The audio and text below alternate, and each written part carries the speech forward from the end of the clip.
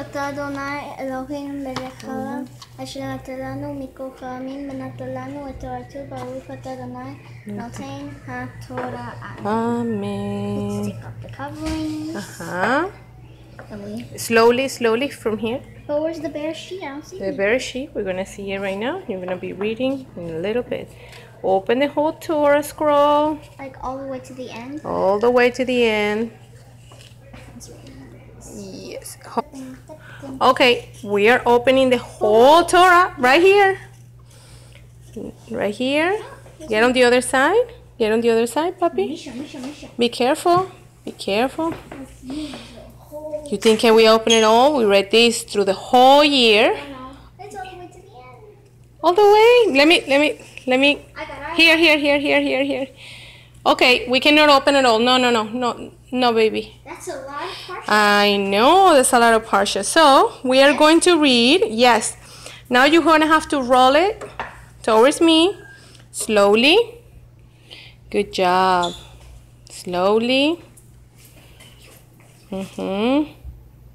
Because we begin again with the Torah portion of Bereshit. Yeah, keep rolling it. Until to you. Until we have 1, 2, 3. To here. Okay. Tough me out. Very good. So now you are gonna read Bereshit. Okay, hold on. I don't even understand you. You will. We've been practicing. Okay. Look for the letter bet. Which one is the letter bet? There you go. Okay, go ahead. Bereshit. Ba'a Elohim et hashamayim va'et haaret. Yeah, et hashamayim va'et haaret. Baruch Hashem.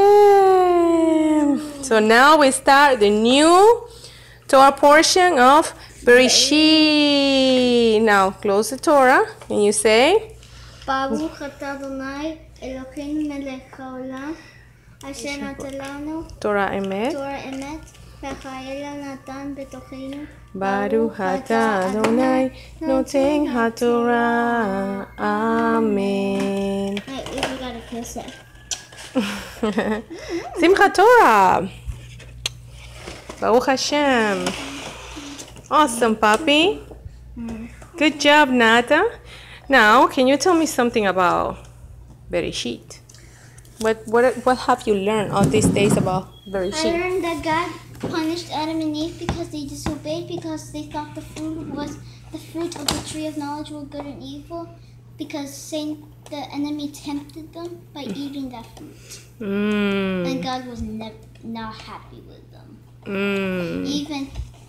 Tell me about God's creation. In the beginning, God created the heavens and the earth.